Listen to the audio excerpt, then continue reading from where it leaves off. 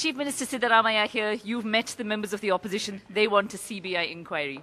What is the latest now? No, I made it very clear on the floor of the House that I am going to entrust the investigation to CID. Okay.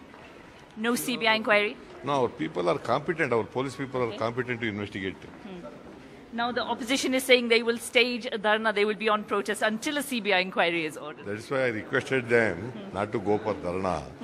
Because this is a budget session. Yes. Let us discuss the budget generally. Okay. Have they agreed? And they are politicizing the whole issue. Of course, Ravi is a big loss really for Karnataka. Your thoughts on this young man? Of course, he is a good officer, no doubt on that. And he is very efficient, very honest man. That's why I put him in the enforcement of commercial taxes. Very important.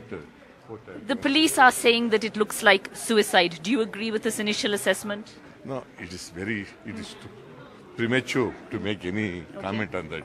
Okay. Was he under any pressure that you knew of? Were there any complaints he had? No such thing. But no CBI inquiry for now? No.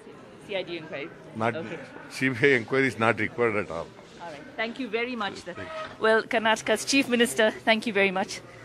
Mr. Siddaramaiah, the Chief Minister of Karnataka, after meeting members of the opposition, insisting there will be no CBI inquiry, it will be a CID inquiry into the death of the young IAS officer, DK Ravi, a man who will be missed.